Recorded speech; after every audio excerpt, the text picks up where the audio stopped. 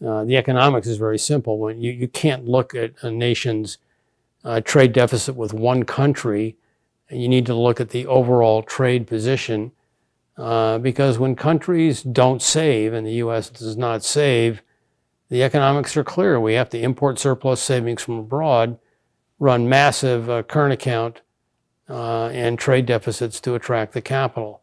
Last year we had trade deficits with 102 countries. China was the biggest, but there's still 101 other countries. And so if you squeeze one out of 102 but don't fix the savings problem, the Chinese piece just goes somewhere else. And it's most likely going to go to a higher cost producer, which taxes the American people. Trade wars are easy to lose. The president says they're easy to win. He's completely wrong on that. Trade wars will trigger responses by those who have tariffs imposed on them, and the combined impact will be negative for economic growth for both countries engaged directly in the conflict and for the broader world economy through supply chain linkages. Trade war is a negative for China, a negative for the United States, and a negative for the world economy. The U.S. government has not really laid out a compelling case to justify the way in which Huawei has been singled out for the type of treatment that it is now being subjected to. And this recent effort to put Huawei on the so-called restricted entity list, which would cut off Huawei's access to global supply chain, basically, but especially to its U.S. suppliers, is I think, a clear attempt to squeeze the company and possibly put the company out of business. Why is this the case? Why are we doing this? And I think it boils down to this fear that the U.S. has, this existential fear that Chinese companies will dominate future technologies. And there's no technology that's more obvious in terms of its potential to shape and reshape the landscape in the years ahead than the 5G internet and telecommunications platform. Huawei is the world's leader in that. The U.S., for reasons that have never been articulated, is nowhere. And to me, the biggest question that we in America should be asking right now is, why haven't U.S. companies made progress in developing our own 5G capability? And is our response to our lack of product in this area, is our only response to attack the leader and to try to put the leader out of business? Or shouldn't we be doing something more productive than that? But that issue doesn't get addressed, and Huawei is certainly a victim of those circumstances. The concerns that the U.S. has raised are legitimate in many cases. The allegations, especially the ones leveled by the U.S. Trade Representative Robert Lighthizer in a long report that he submitted to the president in March of 2018. The evidence in support of those allegations, surprisingly weak. Evidence that actually could not be admitted into a U.S. court of law if it was in fact attempted to do so. And, I've just cite two things in that regard. One, the accepted estimates of U.S. intellectual property theft that America suffers every year has been put in the range of $225 to $600 billion a year. And the bulk of that is attributed to China. Where does this number come from? Good question. I looked at it. It comes from a very high-profile, prestigious group called the IP Commission, headed up by former U.S. Ambassador to China, John Huntsman, former Director of National Intelligence, Admiral Dennis Blair. And the estimates are weak. They have no direct way of measuring how much intellectual property is actually stolen by anyone, let alone China.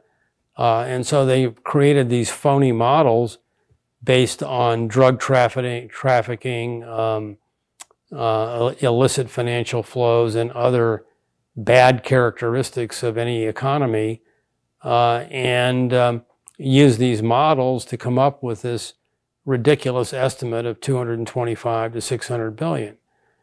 Number two is the issue of forced technology transfer. The idea that companies that want to do business in China must do so in the structure of a joint venture, and one of the requirements of a joint venture, according to the U.S. Trade Representative, is that American partners are coerced into turning over their technology to China. Joint ventures, by definition, are voluntary arrangements where U.S. companies willingly enter into a contract with a Chinese partner. And of course, when they do that, and their goal is to build a business together, there will be a lot of sharing of ideas and people and technology, product design, and the like. But the allegation that the U.S. Trade Representative Lighthizer makes is that this transfer is forced, done against the better wishes of the American partner. And that's a serious charge if that were to be the case. And yet he admits in his own report, on page 19 of the report, you check it, that there's no evidence to support what he's saying. And the only evidence that he uses are surveys from places like the U.S.-China Business Council that seem to indicate that some U.S. companies, a very large minority of them, are uncomfortable with doing business in China. That's very different than the allegation of forcing a company to turn over its core technology. I was a senior executive in a joint venture in China, CICC. I knew many businessmen, and still do, who are senior executives in their respective joint ventures. And none of them feel that there is a coercive aspect in which their technology is being taken from them.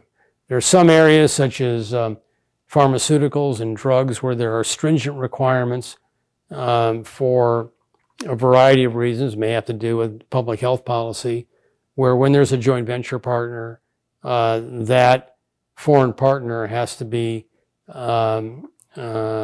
very direct in explaining the nature of the product that they're producing together. But again, the pharmaceutical companies who enter into those contracts, they're not forced to do it. They do it voluntarily. So these structural issues are big, big issues. And unfortunately, when you're going to use these structural issues as the basis for imposing major tariffs on your largest trading partner, you need to have good, solid, irrefutable evidence. We have the opposite. We have weak evidence. As I said earlier, would not be admitted in a U.S. court of law. Look, I think Professor Allison's done very interesting work, but I think the fears of a hot war are overblown.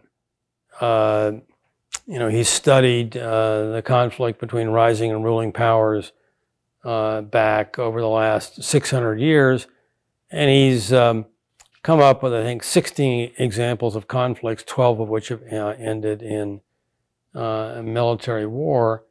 The last 3 did not, though. I think the power of weapons of mass destruction is so enormous right now that the moral anchor of both countries would prevent that from occurring.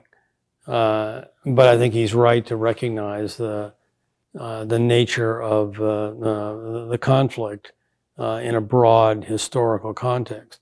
My own sense is that rather than worry about the hot war, we should be much more concerned about the likelihood of a Cold War, which would be an ongoing conflict between the U.S. and China, which I think is a very real, has a very realistic chance of occurring, and that would also be a negative for both countries if this conflict were to endure after we resolve these short-term differences.